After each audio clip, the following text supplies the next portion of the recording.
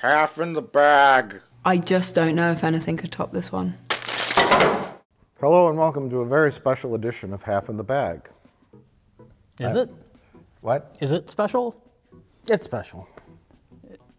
It really isn't anymore, though. Oh, you're talking about Star Wars. Yeah. Well, let's go around and say our first initial thoughts of the movie while we show you some clips of the trailer. Okay. Epic. All of it. The Rise of Skywalker is a terrific finale that is just stuffed with so much of everything. Action, adventure, answers, humor, heart, love, and grit.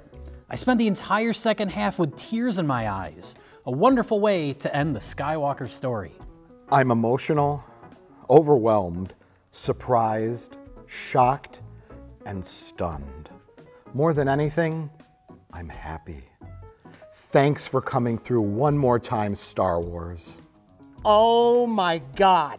I am absolutely blown away. I have never been so satisfied by a film. This is the end of an era and a franchise that has defined my life. And this did it justice in a way I didn't imagine it could. You will cry. Well, of course, those were tweets. Initial tweets. From, Not our tweets. Not our tweets. We didn't say any of those things, but people did say that. After the premiere, the glitz and glamour of the premiere, you're all revved up with excitement. The stars are there. And you want to get invited to future premieres. And that's the most important thing, Jay. Although I will acknowledge it's possible that is the actual thoughts of those people. Anything's possible. Anything's possible. You know, if you grew up with like Vines, like 5-second videos, this is like a lot of Vines just strung together. It's a good way to describe it. Lots going on, lots to talk about. I think this is 6 decent movies that are just condensed into one rushed, kind of sloppy mess. Where does the decent part come in then? I think if you actually took your time and let all of the shit they just keep throwing at you, like, let some of these plot elements breathe a bit. There's a scene where they introduce an old flame of Poe's, and she's introduced in one scene, and then her character bit is resolved in the very next scene, and then she vanishes from the movie. That's kind of the whole movie, yeah. The movie is like an outline for like 3 seasons of a TV show. The people that are raving about this movie, and I didn't hate it. There were some good parts. It's very complicated, and it's hard to break down because so much is thrown at you. If you're easily manipulated, so much happens that your brain can't keep up. So much happens so quickly that you don't have time to think about it before it's moved on to like 6 other things. Yeah. You went to the bathroom at one point, you were gone for 1 minute, and you missed like 15 different plot points.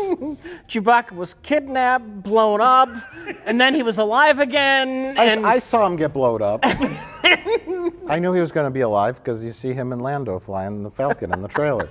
But listen, can I talk about the elephant in the room? What is the elephant in the room? Is it The Last Jedi? That none of this matters? That this is not my fault.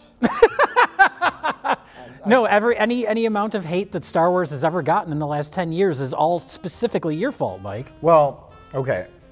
Mr. Plinkett had said J.J. Abrams would be great at directing Star Wars films. Way back in the day. Do you remember this? Yeah, Rich? I do remember that, okay. Yes. You see, in my opinion, where the prequels utterly failed, Star Trek excelled. Star Trek is really engaging. It's fun, adventurous, fast-paced. Heroes are heroes, and villains are villains. And at the very least, you know what's happening. It's everything we did not get in the prequels. At no point were we completely bored and confused. I can't lock on your signal. You're moving too fast. I can do that. I can do that. Take the gun. Hi, sir. The black hole's expanding. We won't reach minimum safe distance if we don't leave immediately.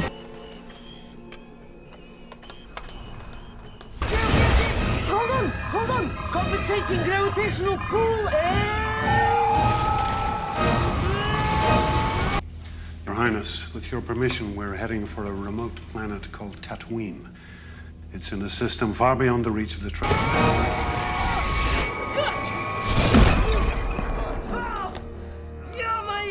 In fact, J.J. Abrams should have directed the prequels, and George Lucas should have directed people to their seats in the theater. This was before the sequels. This was before Disney acquired Star Wars. Space action and emotions, and J.J. Abrams is good at both. He is not good at writing the stories that he directs. That is absolutely true. So I wanted to clarify all that. The Force Awakens, written by Lawrence Kasdan, who wrote Empire, and then I think he wrote Jedi, You're too. a Jedi, yeah. No one talks about that, though. They just talk about Empire, because that's the great one. Lawrence Kasdan wrote, and he said, well, here, write a new, what do you want me to do? The soft reboot. Oh, okay, you know, and then he wrote You're gonna just write the same story again? I get paid to write the same script again? Okay. So then Lawrence Kasdan's out, and then Rian Johnson takes over, and we all know what happened there. But really, J.J. Let's be specific. Nothing happened there. Right. The Last Jedi was a big waste of time.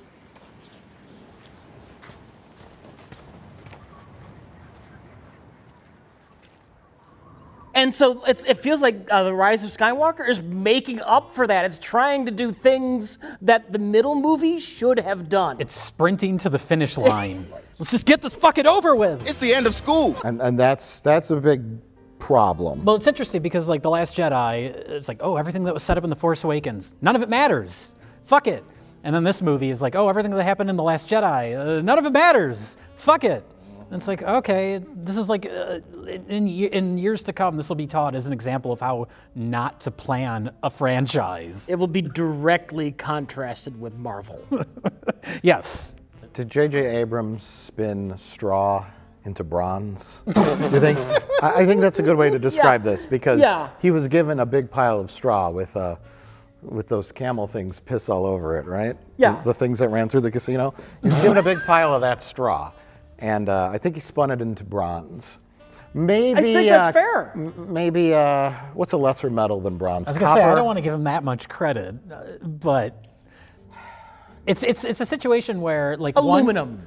Okay. It's not. It's you know what? It's not very fancy, but it's very practical and useful. Yes, it serves its purpose, and it can be recycled.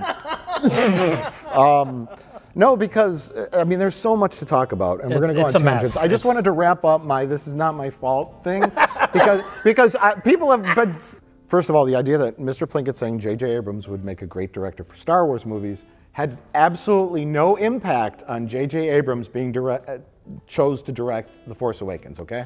Zero. You don't know that. I guess I don't.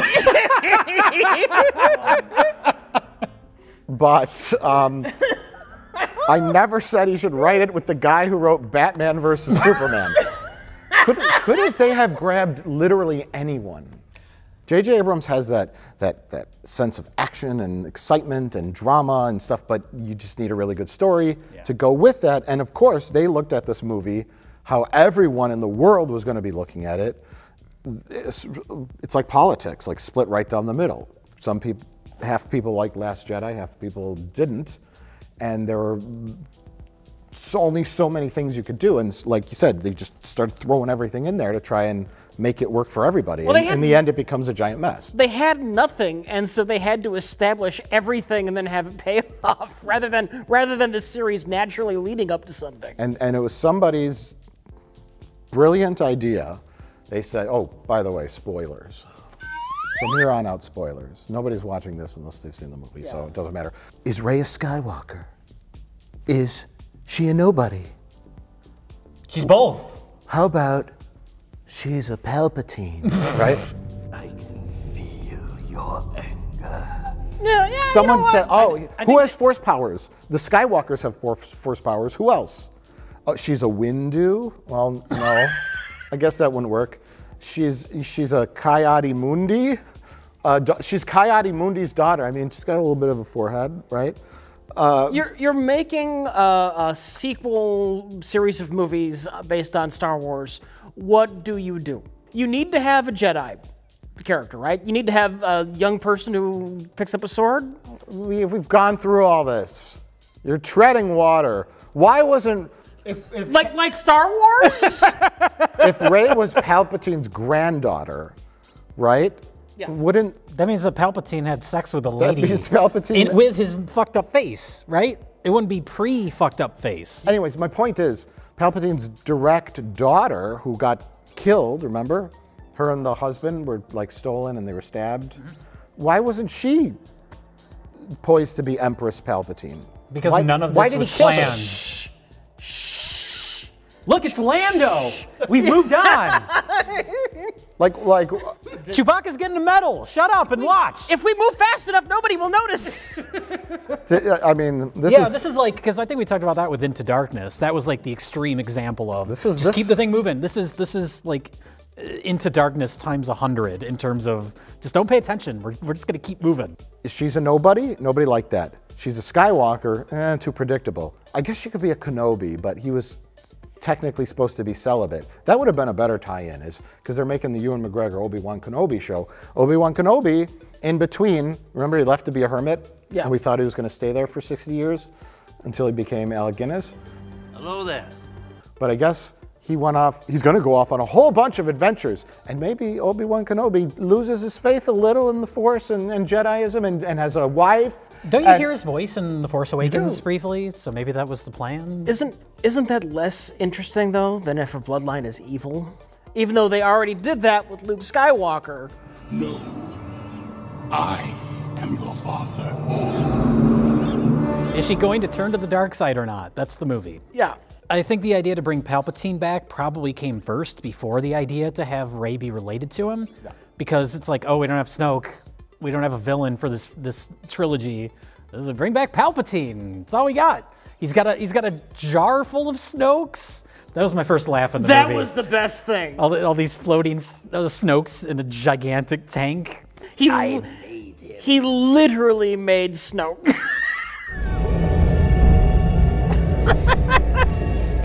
First order was just the beginning. It's so dumb. But it's dumb in that, like, well, what do we do? How do we tie any of this shit together or make any sense of it? They killed Snoke. Kylo Ren was a dipshit. You either bring in a new unseen Sith Lord for your final act, or you just bite the bullet and you bring back Palpatine. Yeah. And as dumb as it was the smart choice. Was it? Look, the smart choice would have been not to make the movies.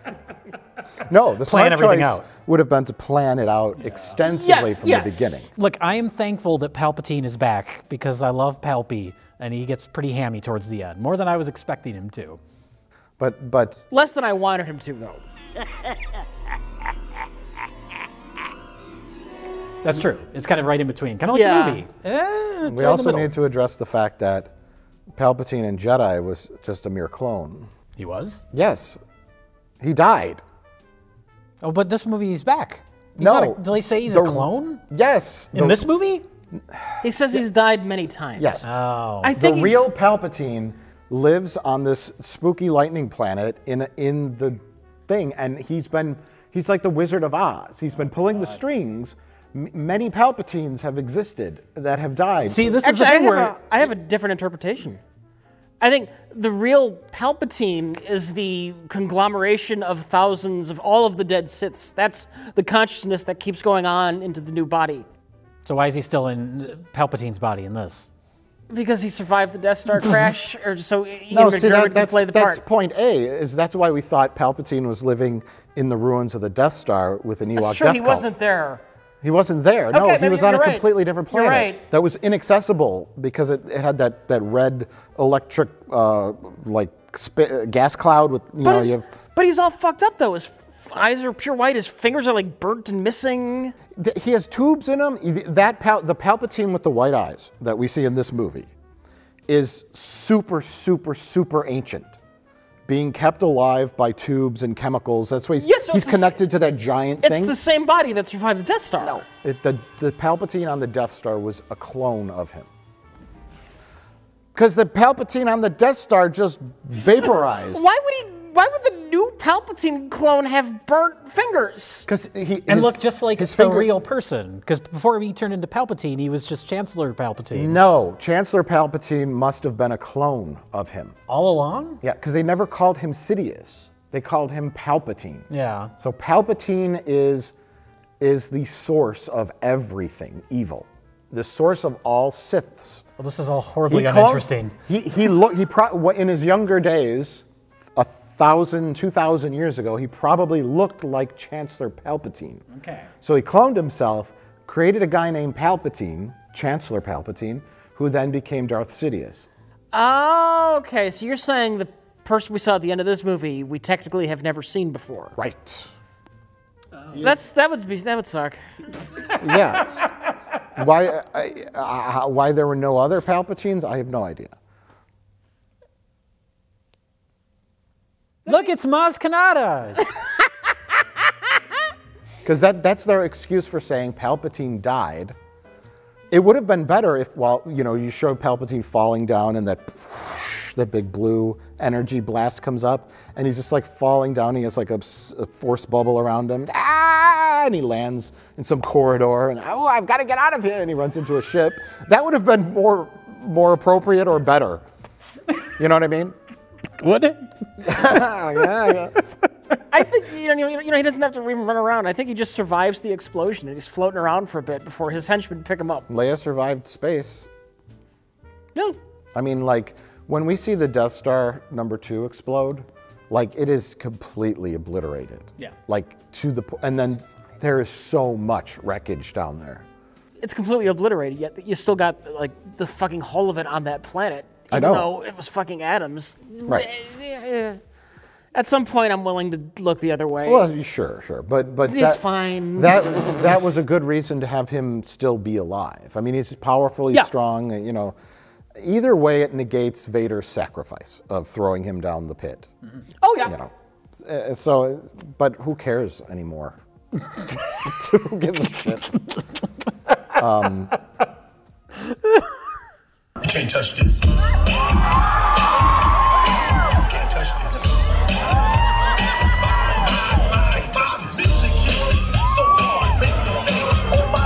I mean, I don't know. Let me ask you a shocking question. Which one do you like better, The Last Jedi or this? Oh, this. That's a tough question, and I don't know if I can answer it, especially after we just saw this one. It'll take some time. The Last Jedi, for all of its problems, at least it felt like it was trying to have themes, you know, about like real Luke versus everybody's sort of mythical idea of who Luke is. You don't need Luke Skywalker. And this is just like a bunch of garbage.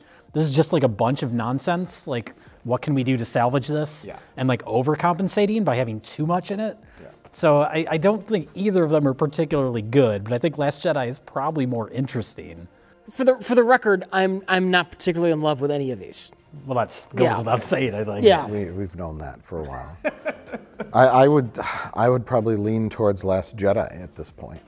But I understand the position that Abrams and company were put in to try and satisfy the fan base, satisfy those who didn't like Last Jedi, satisfy those who did, make their money. Yeah.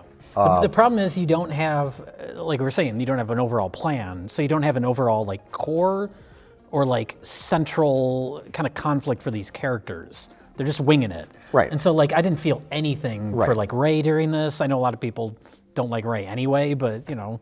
Well, you're definitely not going to like this if you don't like Rey. If you're one of those diehard, like, I hate Rey because she's a Mary Sue, here she's like healing wounds. She's like Jesus. Yeah. It's like they like they're trolling the people that don't like Rey with this one. Was that the thing that J.J. Abrams was referring to? Like, I'm introducing a new force power that's going to piss some fans off. She uses more force powers in this than in the entire original trilogy combined. She's like doing everything. What is she training for so hard? And why is Leia training her? Because we got some leftover footage? Because they killed Luke. Because they killed Luke, yeah. You got to do Because everyone something. wants that training sequence. Yeah. It even looked like Dagobah. But like, yeah, Rey healing people, like, it's like, all right. But then you get super nerds saying, why didn't Obi-Wan? Well, that's the thing. You introduce that. And I know the little baby Yoda does that on The Mandalorian in one scene. Yeah. So they're connecting it with that. But yeah, introducing that opens a whole can of worms about why haven't the Jedi done this before and all this stuff. Yeah. Why haven't the Jedi ever run really fast before like they did in the beginning of the Phantom Menace? Exactly. There's things like that. Or Luke jumping really high in Empire. They jump high in this. They do. They do. Yeah. When the waves are coming. I think that's the overall problem, though, is like the Jedi can do anything, but rarely do. Why don't they do the mind trick more? Yeah. Why do they ever even bother with the laser sword? Why don't they just always pick everybody up and just slam them into the ground with their mind? Exactly. That's kind of the problem with the Jedi in general. Well, because all that stuff was never the heart of the No, story. it was all the background to the characters and the character drama, and this new series doesn't have that. I mean, there's some drama between Kylo Ren and Rey, and I think that was the best part of the movie for me. Adam Driver has actually carried this franchise. Yeah. Adam Driver is a great actor. I just got done watching Marriage Story. He's great in that. He's so good. You know what's amazing about Marriage Story? It stars Adam Driver and Scarlett Johansson, both actors in gigantic blockbuster franchises, and here they're doing this nice small little movie. The whole movie is them just talking in rooms. I thought we should talk. Okay.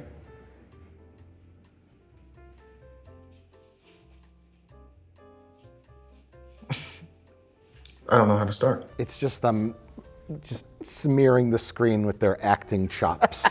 And it's great, especially Scarlett Johansson. She has so many extremely long monologues. Yeah, that scene where she's talking to Laura Dern. This is an hour review of Marriage Story, by the way. Yeah.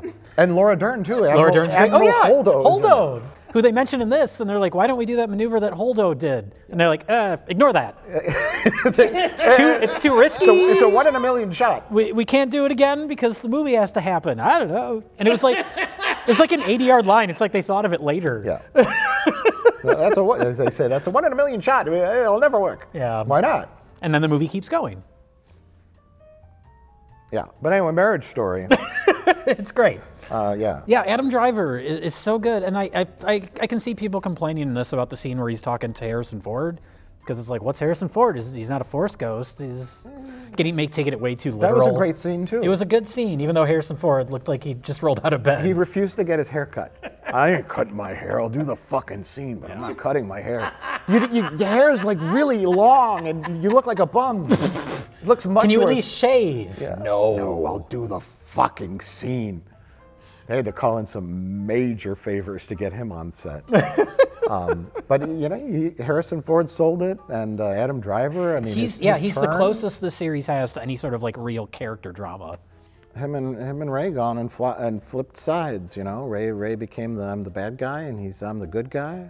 She does the thing where see, little moments like that are what stand out. What doesn't stand out is just surrounded by the bombardment of nonsensical action and keeping the plot moving. And there's 16 set pieces. Well, yes, and all the stupid little things that they're not stupid, but they're little things that are just you could tell they went back and how does Rey heal him? Oh, that's going to be weird. Well, let's have a scene where a giant snake. An inconsequential monster that she just heals. Okay, and then Kerry Russell, oh, by the way, I have this magical coin that will give you access to anything in the First Order. She just has it. Oh, take it. Yeah. Oh, well, that's going to come up later. And that's like, okay, well, how do we get him on the ship? Well, how about we go back 15 scenes to when Kerry Russell's talking to Oscar Isaac. And she just gives it to him, gives him this thing. Fuck it. Yeah. It's like going back, and they're just throwing shit here and there, and it happens so fast. No one knows. Kerry Russell, all we saw was her eyes. Were you actually allowed to make the pew pew sounds when you were firing blasters? I've actually been told in movies we can see your mouth making it. Was she even in the film? You know why she was in the film? Because she was on a show with J.J. Abrams 20 years ago. Called Felicity, and J.J. Abrams says, hey, why don't you be this stupid part in this movie? You're a known actress. You'll work for 4 days, and I'll write in your contract that you get 0.5% of the back end, and you're going to make $7 to $9 million by being a main character in this film and doing nothing. Yeah. What's the same with... Wink, wink, my friend Kerry Russell. You're playing Zori Bliss, an utterly pointless character. Well, it's the same with Dominic Moynihan, who he has one line in this movie, who was on Lost, that J.J. Abrams produced. I'm in it a little bit. Blink and You'll Miss Me is the name of my character. I'm very excited. He's in the Lord of the Rings movies. He's one of the main characters, and here he's like out of focus in the background. The little planet that they go to where she was introduced, I kind of like that, the way they're like sneaking around with it. Like it looked like a little like village during World War II. Oh yeah, Like, that you was see the implication. I know, the it's Nazis snowing. But we gotta rush through it. We got other things to do. We got too much to do. We got too much to do. Just get through as quick as possible. Spend some time here, let it play out. Remember scenes, like, and everything just goes so quick. Even the things I liked are gone in a flash. But now Star Destroyers have Death Star guns on them. So wait. Since roughly the Return of the Jedi era, because those are the age of those Star Destroyers, he was conjuring them, it said. He's been working on this on that Sith planet for 30 years. At least. Yes. So, and then all the people that live, I guess there were red stormtroopers, but they didn't have Sith powers. They were just... Even though they're called Sith troopers, they were they just worked loyal. for the Sith. So. It was not part of the First Order. Yeah. Or even, I guess, even the Empire, but they were just... Oh, but didn't they look like First Order stormtroopers? Yes. Wouldn't they look like classics? Don't think about it. If the Star Destroyers... They're in the movie for 5 seconds. It doesn't matter. We gotta move on. We gotta move on. There's other things we gotta... But if the Star Destroyers looked like classic Star Destroyers... Wait, now Rey has to go to this planet to get this thing. Here's a magical space coin that will grant you access to the Supreme Leader's Star Destroyer. But anyway... Look at these horses! So wait. Almost an entire... More than a generation of human beings lived and worked aboard Star Destroyers, basically hovering in formation. No, because they came up from the ground at the start of the movie. So they were all underground. Did he conjure those people with Sith powers or Sith magic? Or were they just living and working on Star Destroyers? I'm going to assume they were living and working on Star Destroyers. He just had his loyalist faction on that planet hidden away and no one else knew about it. That's what I'm assuming, but I could easily be wrong because it's not explained because we gotta get through it. We gotta get through it. Were all the people in the hoods in the giant arena at the end, were those people? I thought they were the embodiments of the thousands of dead Sith that had come before. That was how I interpreted That was my it. interpretation, but I don't fucking know. Yeah. I thought they were all like an illusion. Well, it's the same thing. Same basic thing. Some character at some point said Palpatine was conjuring Star Destroyers, meaning they weren't being built in a giant space factory or just willing them into existence? Yes, slowly with Sith power. That's stupid, but we are talking about Star Wars. Because I think that was their cut around of people asking logical questions like who built the Star Destroyers. In Star Wars, you have the magic of the Jedi, which is in real Star Wars, right? The original. Okay, yeah. You have the magic of the Jedi that's always like, kind of like low key, subtle, and then you had the nuts and bolts kind of real world stuff, the X-wings and the Star Destroyers that would break down, droids, things like that. And in this, they've merged them because you sit there and you ask who built. These are actual machines. They're actual spaceships. Like, who built them? There's 10,000 of them.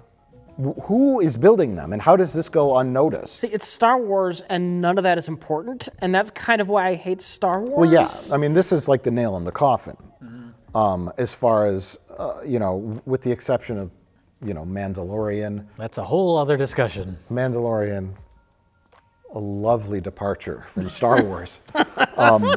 A great show. It's not nonstop noise. It's not perfect, but it's great in comparison to this. Like, this is like a shit show. Yeah. The more you think about it, and I think those tweets that we read at the beginning of this are people coming out of this. Overwhelmed by stimulation. Stimulation that you're there at the premiere and everyone's excited and oh my gosh. You're seeing things Seeing things, yeah. And a lot of reviews were saying like fan service, and this wasn't very fan servicey to me.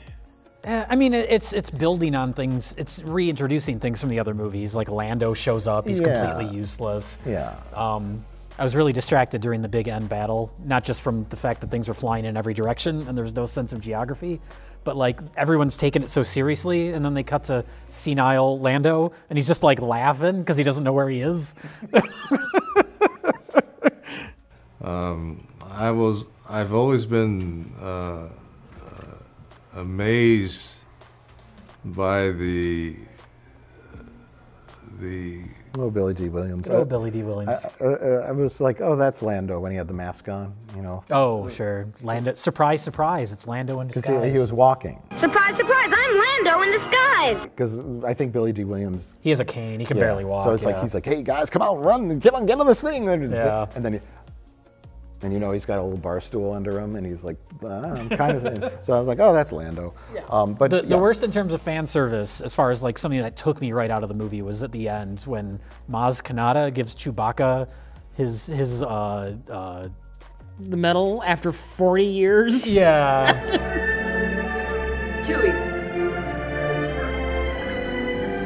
this is for you.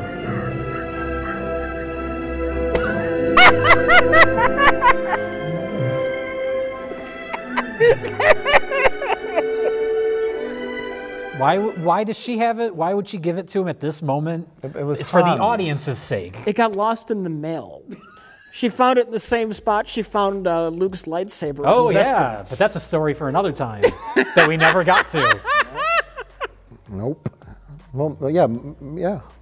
Maz Kanata had Luke Skywalker's lightsaber. The janitor found it. It's fine. It's a story for another time. It was in her mystery box.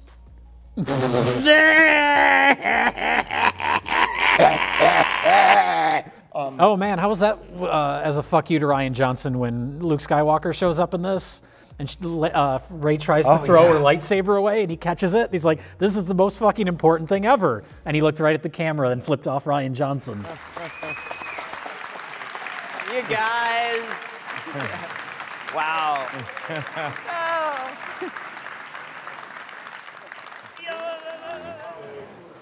Watching the whole thing together, I freaked out. I'm like, this doesn't track. You can't follow what's happening. You can't follow what the big stakes are. I got really scared.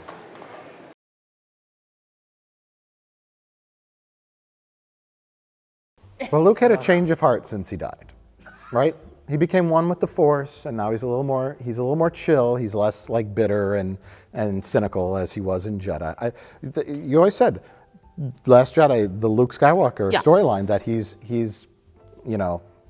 It's the most interesting idea that movie has. And everybody hates it. They ruined Luke Skywalker. I still think you could have made a good arc out of it. You still could have gotten to a point where he's accepted the Force again. But it's a character arc, and you get to that point in like the third movie. Yeah, just the fact that he acknowledges something that was unintentionally made clear in the prequels, which is that the Jedi are kind of awful.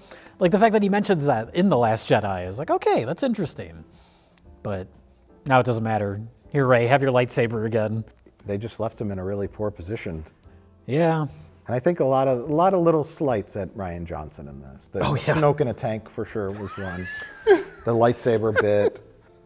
Well, Rian Johnson didn't create Snoke though. He just killed him. Right. That's because nothing matters. That was the driving force of that movie. Yeah. Rey's parents are nobody. Snoke doesn't matter. All these things that were set up in the last movie don't matter. So yeah, then what do you do after that? He was trying so hard. You scramble and you make a movie that feels rushed because you're trying to introduce a bunch of shit. Yeah. And have it pay off. It's overcompensating too. Because all you got to do is, if that's your plan, is to like, okay, let's fix all these things that everybody hated about The Last Jedi. You could do that without shoving 15 other story ideas into it. Well, yeah. The idea that Rey is Palpatine's granddaughter, right? The whole time she thought, I don't know, maybe they should have thrown some clues like, no, maybe you're a part of a Skywalker family, you know? Well, if somebody smart were in charge from the beginning and planned this out, maybe you could have done that. No, I'm saying from Last Jedi. Okay. You're starting with this movie, right? Yeah. You could do that. You could play with that Rey backstory a little, mold it, change it a little differently. But what Jay is saying, and is what I agree with, is the entire cast, other than Rey, Palpatine, Kylo Ren, and maybe Leia to a certain extent, are all completely useless. Finn and Poe and Rose and C-3PO and Chewbacca, Lando, everyone's useless. They're given the bulk of the story, which is to Also to track down some guy who was sent to kill Rey's parents because he might have the Wayfinder, which could lead. That's what Luke was searching for to get to the thing. We got to go get a thing that'll tell us how to find a thing that'll take us to another thing. And Palpatine didn't need 10,000 starships to blow up every planet, and like all that shit was in there. So then they could have a space battle. And you had 2.5 hours to flesh out this convoluted, because there's that little scene where Rey and Kylo were talking, and he's like, "What I did before about your parents." Oh yeah, the scene where they're kind of forced talking again. And she sees the Vader helmet and stuff like that. That was good. Yeah. You know, like, but the whole Star Destroyer confrontation. Yes. Yeah. Have a handful of scenes like that, and 1 or 2 little action scenes that are, you know, remember when they went to the Burning Man festival? I mean, what was that? That was where they had to go to get the thing that would tell them where the other thing was. Yeah, and there were so many, like, we got to get the thing to get the thing to get the thing. And it's like, and all of that just confused the whole storyline and the whole emotional stuff. Kylo killing Han Solo, his relationship with Leia, he's still wavering between if he's good or bad. Yeah. Rey is also kind of not sure who she is, whether or not she's failing at her Jedi training. Remember, she couldn't hit the ball, and then she had to hit the ball with her spear. I always thought the end of that spear looked like a lightsaber. Turns out it was. That's great. You know what I'm talking about? Oh, is that she built her lightsaber out of it? Yeah. I didn't notice that. I've always thought it looked like a lightsaber on the tip of that spear. It really does. Huh. The whole ending of this movie, like, I had no sense of where anyone was. Everyone's just flying, and there's 5,000 Star Destroyers. And then we cut to Palpatine, and it's just flashing light. The one for some reason. Yeah. That's the other thing, too, and that's another, like, just 80-yard line. They blow up that one, and then there's, like, some line of dialogue about how, like, everyone in the entire galaxy is now destroying all the other Star Destroyers. For some reason, and I don't understand this at all, none of the Star Destroyers could leave the Sith planet. Right. You know, here's why. Unless they had the navigational beacon from the other Star Destroyer. Yeah. They can't just say, point at their ship at a star and just go that way. They're just stuck there. I don't know why. They were all interlinked because it was hard. Poe had a line about it. Of course he did. One line, right? And it was, they can't all leave the planet because the navigation's too hard. You just turn your back to the planet and start going in a direction. Although all their ships came to the planet and left at the end without any problem. Didn't they? Yeah. Who are we talking about now? All the giant fleet of all the ships from all over the universe. Oh, all came at the end, but they all fought in the battle on the planet, but then they also just left. Yeah. At the end. So they didn't need a navigational beacon. But remember, they were going to blow up that navigational beacon, and then the bad guy, General Pride, was onto them, and so they switched it to the main ship. Yeah. And then they just shot a gun at the main ship and blew it up. Once they know they're going to get blown up, can't they just switch it to a different ship? Can't they switch it to like 8 different ships? Oh, switch it to each individual ship. There you go. We haven't gotten all the navigational beacons in stock yet. They're on order. He hasn't willed them into existence yet. Yeah, he's still working on that. Why did you wait? Why didn't you do that first, Palpatine?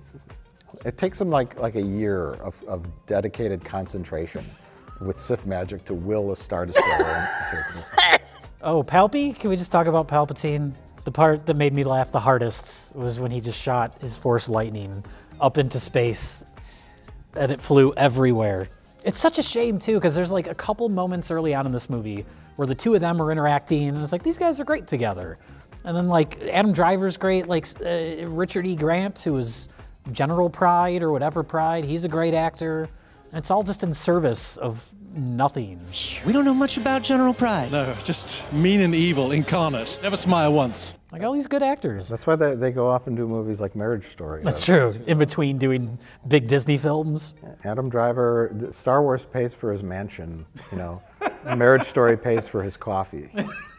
Did anyone notice, because I've generally liked Daisy Ridley in these movies, but in this one, she seems checked out.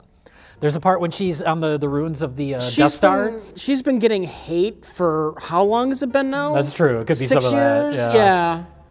Her character's a Mary Sue, so I hate her as a human being. But there's a part when she's on the ruins of the Death Star, and there's that moment where she's fighting the dark version of herself, you know, and the dark version has the double-sided lightsaber or whatever. She looks like she's laughing. She looks like she's holding back laughing when she pulls out that red lightsaber.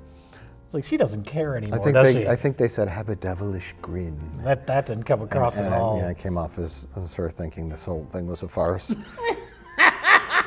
And it's true, but no, yeah, she. I mean, I think in the very first movie, you know, she's a relatively unknown actress in the first movie, so she was giving it her darndest. Yeah. But yeah, you're probably right. She's done. She's over this shit. Well, that was something too that came out recently, right? Like in interviews where all these main actors were saying like they're done with Star Wars after this. Finn was like, I don't want to be Disney Plus or something like that.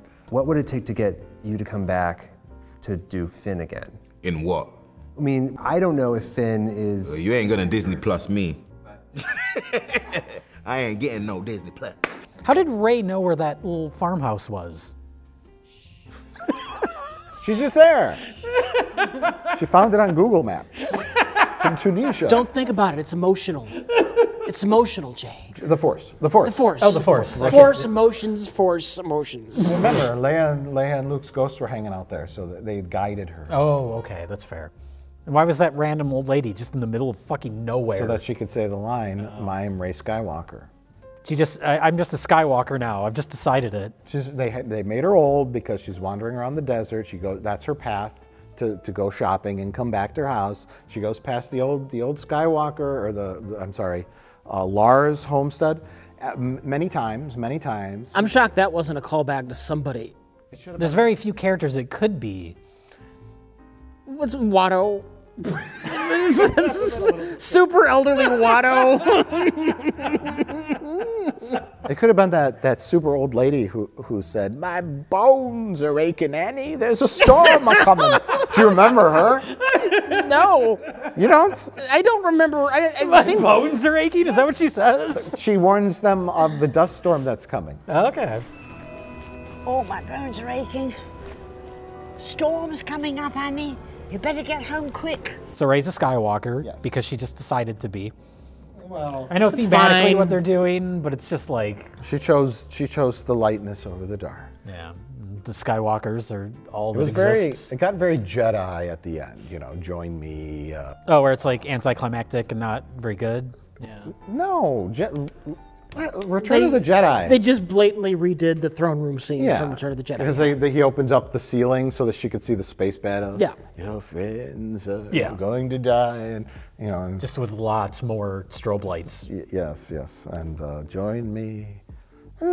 Whatever. Those are the more interesting stuff in the movie. Everything every other character did was boring. Remember the magic space dagger? Oh God, that disappeared. Oh yeah. No, well that guided them to the wreckage of the Death Star, and then I guess it's not important after that, right? No, remember, she held the dagger up and the little thing came out? Yeah. And she held it up? And it made the shape of it. It was like the Goonies. I guess it just wasn't important after that, yeah. It was to help her find where the Wayfinder is, the little Borg cube, Borg thing. Yeah. It looked like a Borg nodule thing that's on the Borg ship. Why was it a dagger? I was waiting for her to have to stab Palpatine with it. That was probably in the... Like one of the edits, one of the Magic. Yeah, there's things like that. Like at the end when Lando, that girl sits next to him. I thought it was going to be like revealed that that's his daughter or something. I kind of feel like maybe that's something that was in. I'm assuming that's just we don't have time. It's possible. Why even put that in the movie then? Why have Lando meet this random character? Why have Poe's old flame show up? Why have that random character at all? Why have the horses? Yeah. There's so much that should have just been cut out. So the magical space dagger, where did that get found? That got found on the planet with all the rave dancers. After they got sucked down into the beads, did they find it? That whole section of the movie felt like more Indiana Jones to me than anything else. There's her quicksand, and then there are underground tunnels, and there bones. Some archaeological stuff. Yeah. Even her holding the dagger up with the felt like him putting the staff of Ra in the hole. Yeah. And the sun shines through the thing, and When was that dagger made? it had Sith runes on it. It knew to line up with the crashed remains of the Death Star. And it's got ancient Sith runes on it. The Force, Rich. Oh, the Force. It's not sloppy writing. It's the Force. The little that comes out like alters its shape. But the grooves on the dagger lined up with the wreckage on the Death Star. In the future, it knew the future. Yeah, the Force. Yeah, the Force. Oh, that's so dumb. But that dagger, C-3PO interpreted it because he wasn't, programming didn't allow him to speak Sith language. That's why they had to go to the World War II village. Yes. They had to wipe his memory, which someone thought that was funnier than it was, them wiping his memory. No, they wanted to give C-3PO a heroic moment. That was his sacrifice for but the then greater after cause. that, then there's so many jokes about him not remembering anything. And when I was editing our last video, I was watching an interview with Anthony Daniels, and he said he constantly tried to get George Lucas to give C-3PO some kind of moment. Oh. And it was like, how about C-3PO does this? I tried to give him a little humanity. And George's response was always, he's always scared. And then he would come up to George Lucas again, and George, here's a moment where C-3PO could save the day. And, no, he's always scared. That moment in this, it's great listening to him. I don't particularly like Anthony Daniels. I think he's kind of a full little of himself. arrogant. Yeah. But that when he tells that story, George Lucas just shut him down every time. He's always scared. Shut up. And then he eventually gave up. So that was probably Anthony Daniels, his ego pushing up. I got to do something heroic in my final film as the world's greatest character ever invented, because I play him. That moment too, and it was in the trailer where they're about to wipe his memory, and he's like, I'm looking at my friends for one last time. Friends that hate you. Yeah, well, that's the thing in the trailer. I was like, I'm assuming out of context in the trailer that this is, they're pulling memories of him with like Luke and Leia and Han from when he was younger. Oh no, but he's talking about these new characters that he barely knows. That hate him. That hate him. Yeah. But yeah, so C-3PO interprets the language on the dagger, and it says to go to Endor, the moon of Endor, right? It's not Endor. I guess it did, yeah. Yeah. The moon of Endor. Okay. Endor is a forest moon. And I think the Endor system is a bunch of planets, because they show several planets. They're not on the Ewok planet. No, yeah. I don't think so. No, well, we see that at the very end. Yeah. We get a little Wicket cameo. Yeah, you're right. So I guess it crash landed on a different planet, even though it was in orbit of Endor. J.J. Abrams doesn't like space. He doesn't want to understand space. See, I just assumed, like you did, when we talked about this, when the Death Star wreckage crashed on Endor, it obliterated the forest for decades. Yeah. And so that's why it was all kind of like flat and dead grass and stuff. So I really don't know. It was on, but basically the knife, the magical Sith dagger, said to go there to find one of the little triangles. You need a MacGuffin to find a MacGuffin. There are several MacGuffins, and that's the Sith Wayfinder, which looks like a Borg device to me. It's glowing green, and it's like a physical device, which is so weird that the Sith would need like a... For an ancient magical... Yes. Yeah. It's like, if you're a Sith or you're in tune with the dark side of the Force, the story logic would just assume that you would be led there. You know what? I'm just delighted when Star Wars ever decides not to resort to space magic, so I'm fine with it. All right. But yeah, so the Emperor had one on the Death Star in his little closet because he was a clone of an ancient being known as Palpatine. He should have changed his name when he became Chancellor and took over the galaxy. He should have called himself like Bob Smith or something. Assuming your clone theory is what happened, we still don't know. We're not really sure. Everything happened so fast. I still think it might be his corpse from, well, at least his charred body from the Death Star explosion. He landed on his fingers? Is that what you're saying? Well, he fell fingers first. I broke a nail. He was falling into the core, and then when it blew up, that pushed him like away, and that's why he survived. Flew out of space. He flew out into space after that. He was shooting lightning so furiously it burned all of his fingers down to like melts. Yeah. The heart of the original movies is those characters. And even though I don't love Return of the Jedi, all the stuff with Luke and the Emperor and Vader is great. It's emotional, and this is just... This is so similar to Return of the Jedi, because Return of the Jedi, while good, has its flaws. And its flaws come in the second and third act. The opening, fine. Jabba, we got to rescue Han, a little adventure. And then after that, they had nothing to do with the characters other than Luke. Yeah.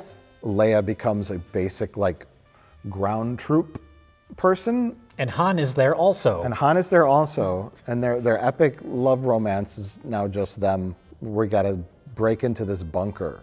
And then the idea of a second Death Star is goofy, and we have nothing for Han and Leia and C-3PO and Chewbacca and R2-D2 to do. Yeah. Except for do all these things on the Ewok planet. And that's essentially this movie.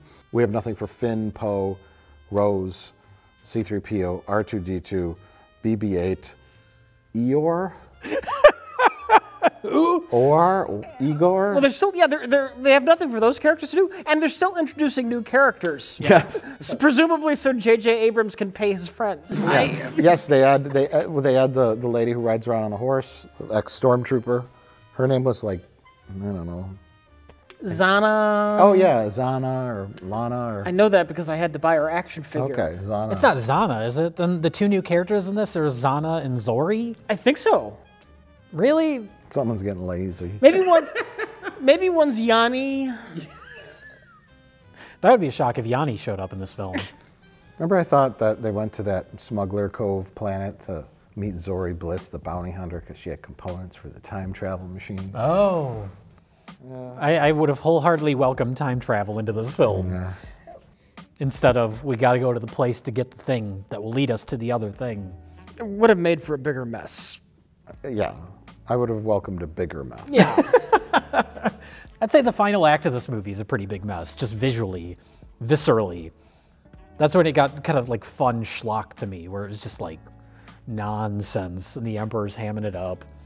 Yeah, Ian McDiarmid's performance is always... He's always great. Always great. It's always a joy.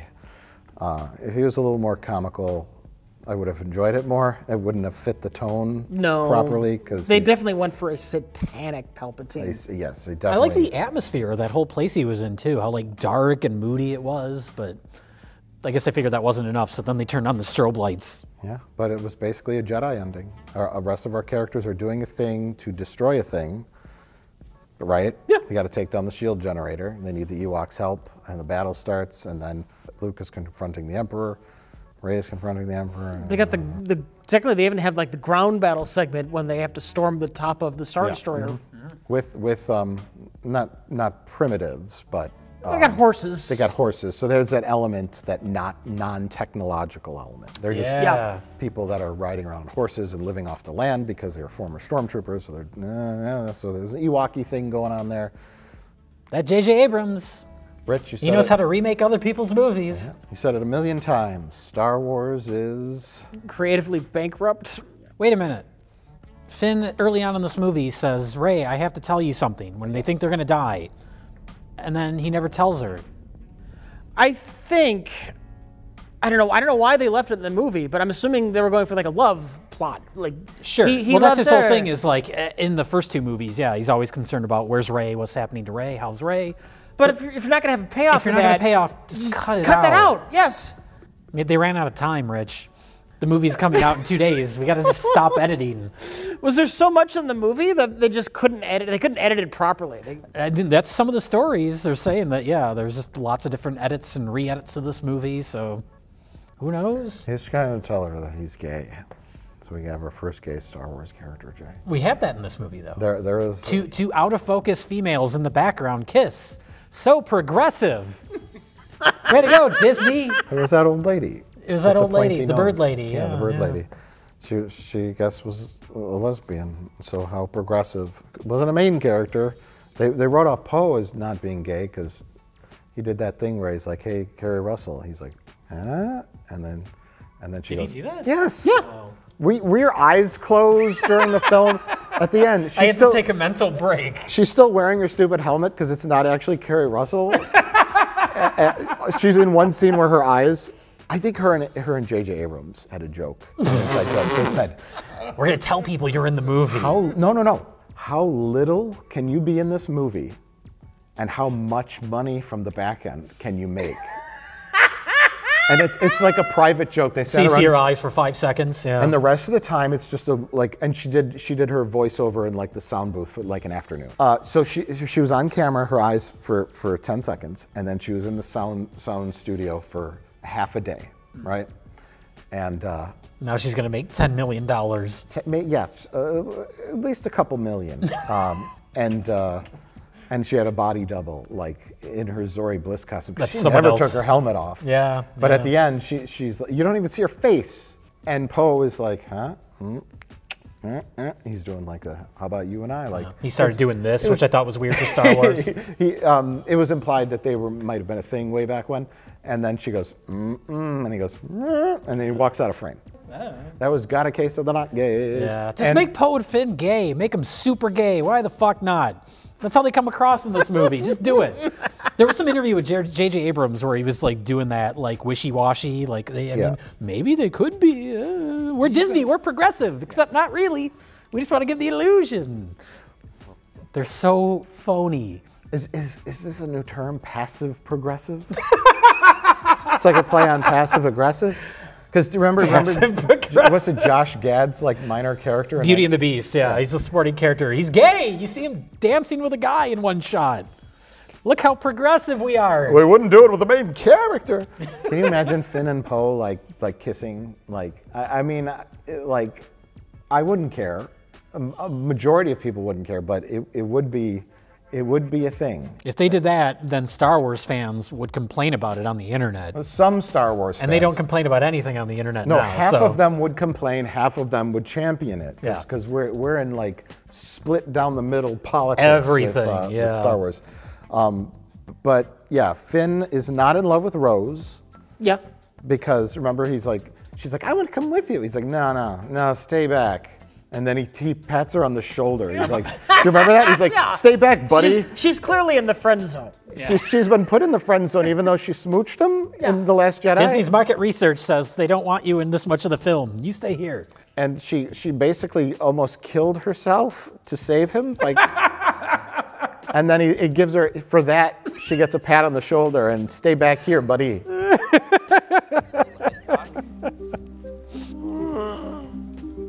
Yes. Oh, you're breaking my heart.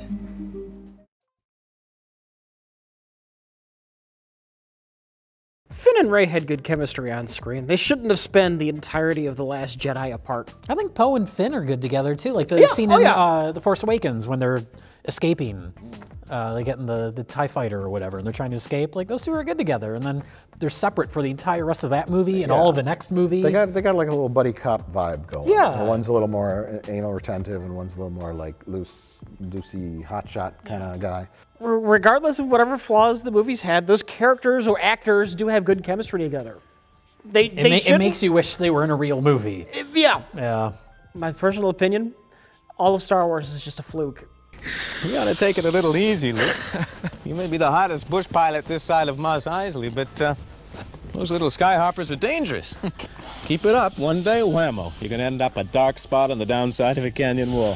It's all the Empire Strikes Back is the linchpin that is holding this house of cards together.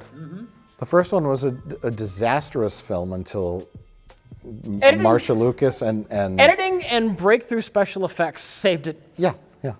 And music. Yeah. The John Williams score. It was like a perfect storm, and George Lucas was, he was the second luckiest man in show business after Ringo Starr. I got this space thing with there's a monster or something. Yeah, hundreds of talented people make this work. You say the second luckiest? George Lucas sold Star Wars for $4 billion, motherfucker. No, all right.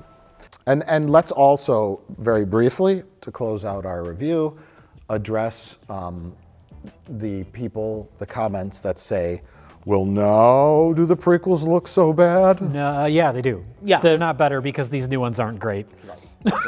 It doesn't somehow make the prequels better. Prequels still are bad. Like, literally none of the characters in the prequels are likable or interesting. And the stories make no sense. And everything about those movies. And that's the thing with this, like, they look great, the effects are great, the actors are good, and it's just, yeah, it's the stories that's lacking. I will say, at least the prequels are fun to make fun of. There's so many baffling, weird things in them, and these new movies are just so bland and kind of forgettable. A nice blend would have been having some of Lucas's ideas in this new trilogy. I know he was talking about like the wills and the Force and all this. Like it's more George Lucas weirdness, basically. Yeah. Yeah. Yeah, and they're like, no, we don't want your ideas. You know, they're too weird. But blending that and kind of mixing that with some modern day talent and kind of figuring out a new way to go, they really need to plan this stuff out. What do you do with Star Wars now? Where do you go? There's a whole bunch of high-paid people asking themselves this question right now, as they watch the reviews come in. They sound a little more panicked than you, though. I just think it's out of gas, you know? It's very hard to nail down exactly what to do with Star Wars. I think The Mandalorian's on the right track in terms of just scaling things back. Like that episode where they're on the space station, so simple. It's just it's 5 characters total. It's like 5. One hallway set. It's fascinating. To see the contrast between that and then this movie. Fuck, I feel like I'm being smacked in the face by this movie. Are we doing recommendations? No. No, we're not doing them, or no, you wouldn't recommend it? Well, not if you're prone to seizures. There was a sign outside the theater that said that. Yeah, yeah. That's a thing. Maybe wait for it to come out and like stream it, but like turn the speed of the movie down to like 1/4 speed. You're like, oh, fuck! I'm not gonna have a panic attack. That's the new option by Netflix. So watch your movie at 25% speed. Yeah. So you don't feel like you're having a heart attack from Star Wars? Here's a magical space coin. This will grant you access to any Star Destroyer. Oh, that's what that was. I'm giving this to you, Poe, for use in scene 312. How did this ship get aboard? Right? I heard you chuckle. Oh yeah. The guy comes in there and he's like, "This is rusty spaceship that they just left on." They just completely cut out how they got on board the Star Destroyer. Like why nobody noticed this rickety old ship landing and our characters getting off of the ship. No, Rich. Wrong. 2 stormtroopers walked up and they said, "Show us your identification," and they shot him.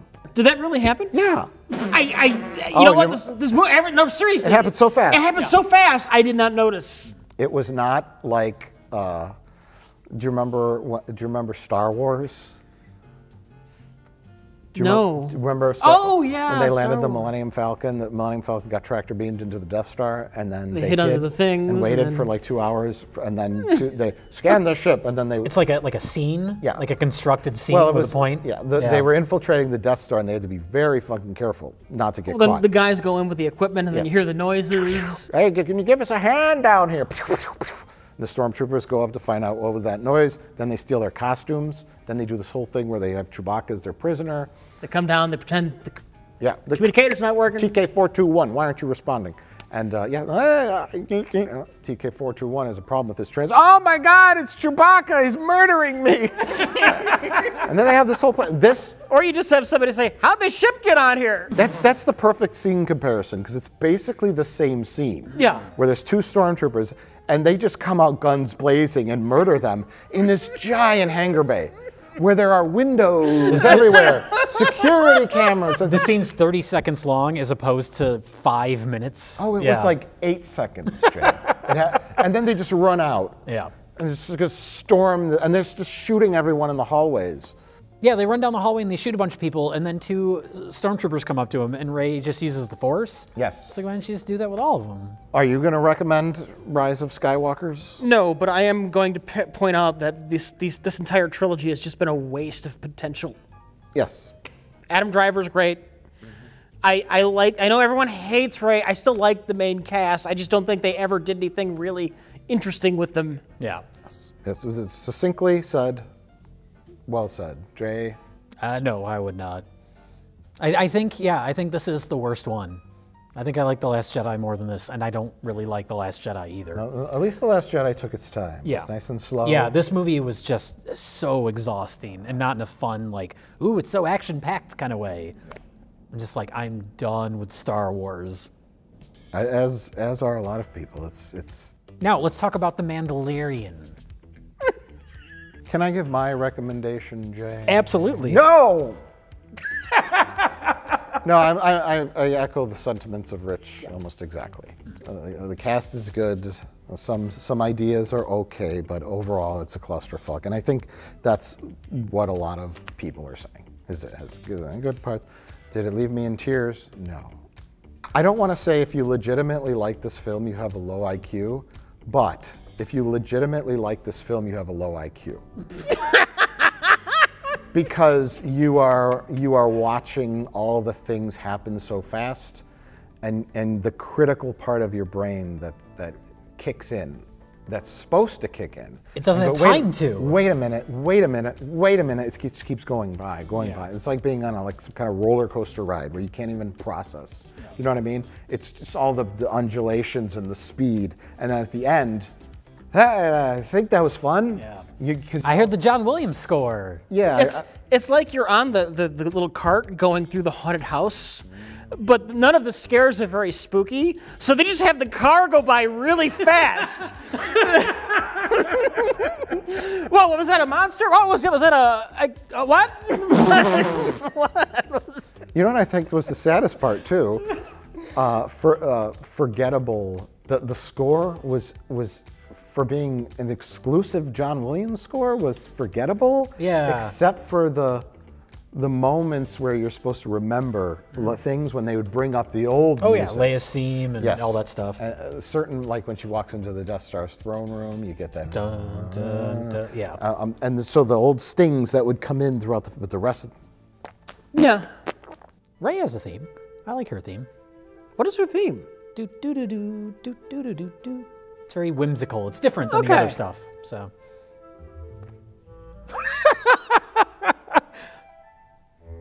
Hey, it's something from the series that I remembered. It's news to me. It's news to me. Rey's theme. What the fuck are you talking about? Rey's theme from Ghostbusters? Does Rey have a theme? Ray Parker Jr.'s theme. Oh yeah, that's a great theme. Yeah, that's. They're going to remake that song for the new movie. When there's something stranger things they did that for in your neighborhood, who are you going to call? Finn Wolfhard. And maybe the girl who was in Godzilla. But if they were both in Ghostbusters, it'd be too obvious. What's her name? Millie Bobby Brown? Billy Bobby Brown. Millie Bobby Brown. Millie Bobby Brown. Which is funny because Bobby Brown did a song for Ghostbusters too. It all ties together like the Force.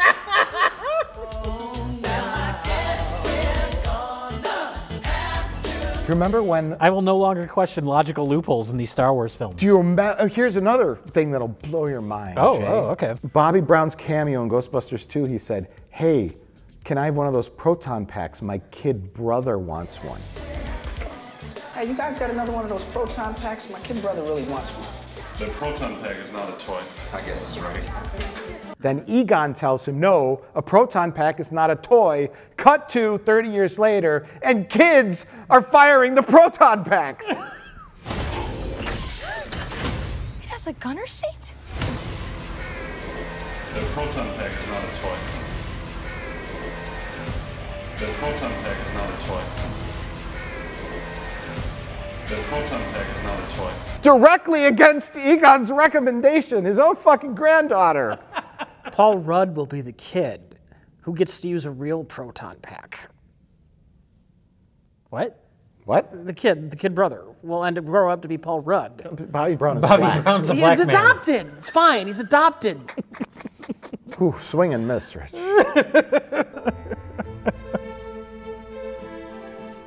Thank you guys all so much. And thank you guys all for being here too. I think we're done here, right? Are we done? Oh, is it We're done? gonna keep on watching. I'm sure not. I quit.